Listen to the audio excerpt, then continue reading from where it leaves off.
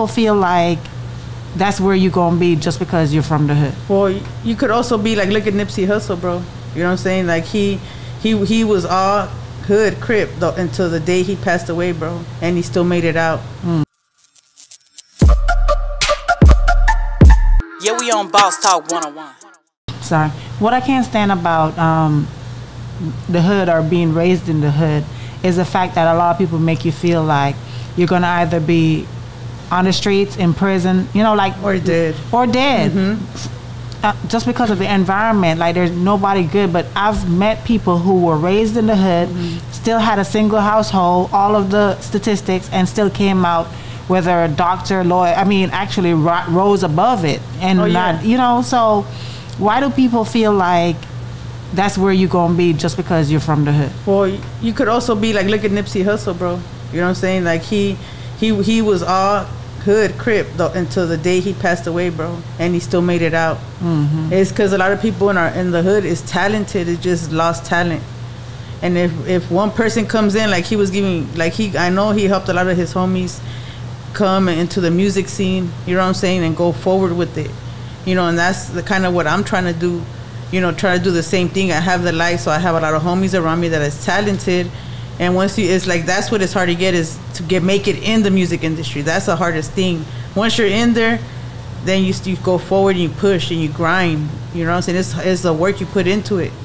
You know, you can't put music and you're not going to the studio. You can't be like a rapper, you're not going to the studio laying down no tracks. Right. One of them, out of maybe you put out like 100 tracks, what if one of them is a hit? You just need one hit. You just need one shot. I see the Lupe 46th Street, the Crip, 46th Street Crip. How did you end up even in? How did you get in? How did it happen? I just, you know, when I came to the hood, bro, I came to the hood, bro. I went there when I was 19. I started hanging out with them, and then, you know, I became.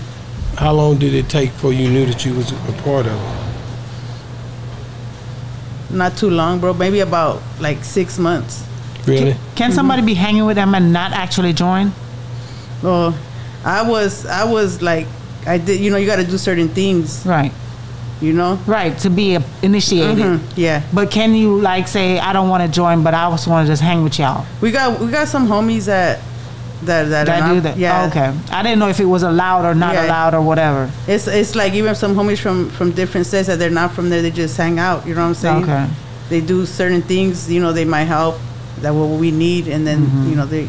I think some people feel like I don't have to join, but I'll be protected if I just hang out. I know it's not that. It's because a lot of them are like grew up there. They were born there, so like they grew up with everybody. They grew up there, so that it's like then they're like basically they're like their family. You know what I'm saying? They become part of it, but they're not. All right. You know, so they're always there. They're always gonna be there. When we have parties, or you know, when we have funerals, or you know, they're gonna be there, bro. Yeah, we on Boss Talk 101.